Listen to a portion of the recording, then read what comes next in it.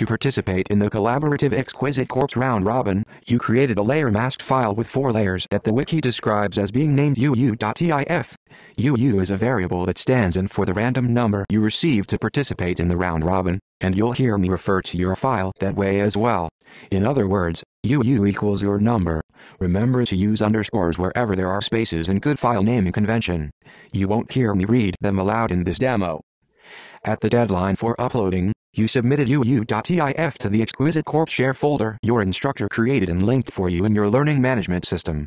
Now that everybody has hopefully submitted their files, it's time to visit the folder and retrieve a file. It's very important to remember this pattern for the share. You will look for the single number 1 higher than yours. If you are number 03, you're looking for number 04. The one exception is if you are the last random number in the group, in which case you are going to look for number 01. Find the correct file and download it to work on locally. Upon download, rename the file by adding an underscore and your number to the original file name. Example, you are number 03 and you've downloaded number 04, so you are renaming your file 04.03.tif. If this confuses you at all, email the instructor and they will help you figure it out. Open your newly renamed file and inspect the ambiguous partial image visible to you. Next, open your original scanogram and find an element within it that relates in some way to the new file. Copy and paste it into the new file layer B.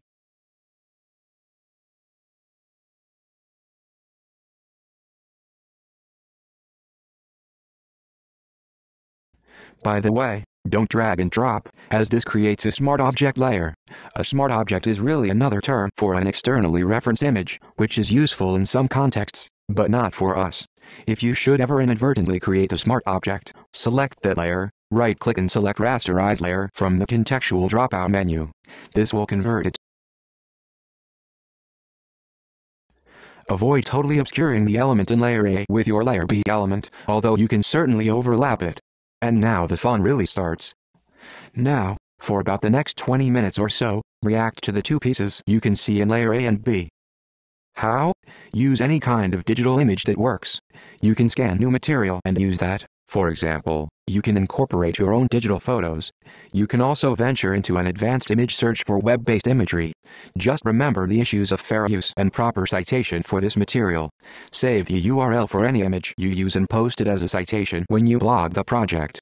It's useful to look for very large images, since these files are 2,400 pixels wide and 2,700 tall. It's also advantageous to use advanced searching options to find PNG-based imagery that has a transparent background already established.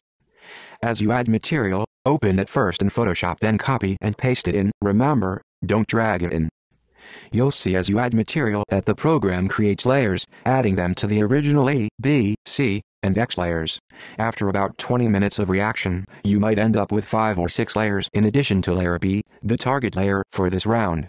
Command+click to select all the layers except the locked layers C, A, and X, and choose Merge Layers from the palette drop-out menu. Now, this may well merge the original layer B into some other target, and it also may well bump out of order, but this can be fixed. Just drag the layer to the right position and rename it B. If in the course of doing any of this you accidentally overwrite any layer other than B, that is, if you break A, C, or X by adding material to one of them, delete one of them, or merge them, use the history palette to find the mistake and start over from there. If you've burned up the history such that the step where the mistake occurred is no longer available, just start over. Do not prepare and upload a file that is structured incorrectly. When you are done with your reactions in B, it's time to prepare to share again. First, turn layer A completely off by clicking the eyeball icon. Next, create a layer mask on layer B in the same manner as you did for layer A in the previous step. If you can't remember how to do it, go back and review the instructions in the wiki. Make sure layers B, A, and X are locked, and unlock layer C. Double-check to make sure there are no icons in the layer palette to give the game away. Save this file with your assigned number UU, and save it to your UU, Xcorpse, share folder in the cloud to back it up. When done, upload this file to the Exquisite Corpse share folder linked at your Learning Management System main page by the second share deadline. Your work on this step is complete.